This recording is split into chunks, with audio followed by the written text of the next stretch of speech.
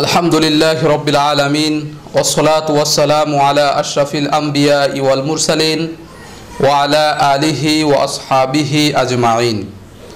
সম্মানিত দর্শক ও শ্রোতা মণ্ডলী, সকলকে জানাই ইসলামিক কোশ্চেন বাংলা চ্যানেলের পক্ষ থেকে আন্তরিক মুবারকবাদ।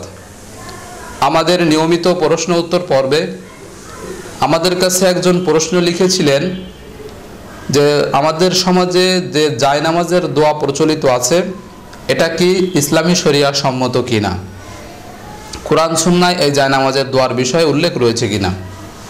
এই প্রশ্নের পরিষ্কার উত্তর হলো কোরআন সুন্নাহ বা ইসলামী শরিয়ায় জায়নামাজের দোয়া বলতে কোনো দোয়া নেই।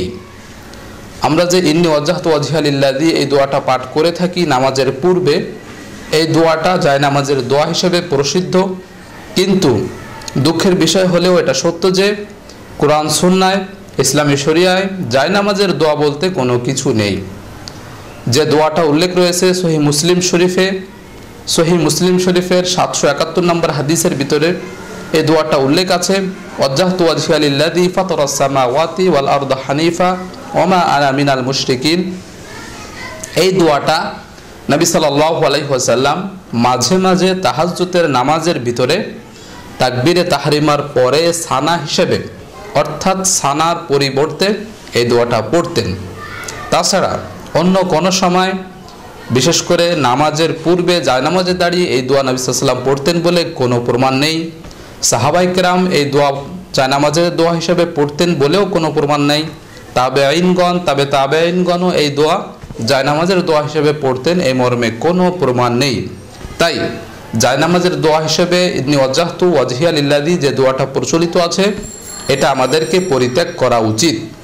কারণ আমাদের দৃষ্টিতে ভালো মনে হলেও যেহেতু এটা নামাজের সঙ্গে সম্পৃক্ত নয়, নবী সাল্লাল্লাহু আলাইহি ওয়াসাল্লাম আমাদেরকে শিখাননি, সাহাবায়ে কেরামের আমল থেকে আমরা শিক্ষা পাই না, তাই জায়নামাজের দোয়া হিসেবে এই দোয়াটা পাঠ করা, মানুষকে শিখানো এগুলো মোটেই উচিত নয়।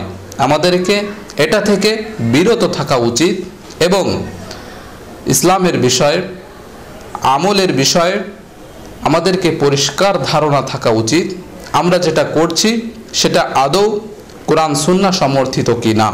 কারণ কোরআন সুন্নাহ সমর্থিত ইসলামী শরিয়া অনুমোদিত কোনো আমল ছাড়া মানুষের তৈরি কোনো ভালো আমল হিসেবে গ্রহণযোগ্য হতে পারে না, এটাতে কোনো বিন্দুমাত্র সওয়াব নেই। তাই নবী সাল্লাল্লাহু আলাইহি ওয়াসাল্লাম আমাদেরকে যেভাবে শিখিয়েছেন সেভাবেই নামাজ পড়া উচিত। আমাদেরকে মনে মনে নিয়ত করা, আমি গতকালকে নিয়ত সম্পর্কে বলেছি যে আমরা যে নিয়ত করি নামাজের আগে, রমজানের আগে, বিভিন্ন সময়ে যে নিয়তগুলো আমরা মুখে মুখে উচ্চারণ করি, এই নিয়তগুলো আসলে মুখে মুখে উচ্চারণ করার জিনিস নয়, এটা মনে মনে ইরাদা করার জিনিস। তাই আমাদেরকে এখানেও সতর্ক থাকা উচিত যে আমরা যে নিয়ত মুখস্থ করতেছি, জায়নামাজের দোয়া মুখস্থ করতেছি, এগুলো না করে আমাদের ইসলামের ফরজ বিষয়গুলো, যেমন আমরা পর্দা নামক একটা ফরজ বিধান, এটা ভুলতেই বসেছি। আমাদের সমাজে পর্দা বলতে আজকে শিকি অংশ পালন হচ্ছে না, তাই অন্যান্য ফরজ আমলগুলোকে গুরুত্ব দেওয়া উচিত আর এই সমস্ত বিদআতকে পরিত্যাগ করা উচিত। আল্লাহ সুবহানাহু ওয়া তাআলা আমাদেরকে সঠিক বুঝ দান করুন আর এর মোতাবেক আমল করার তৌফিক দান করুন।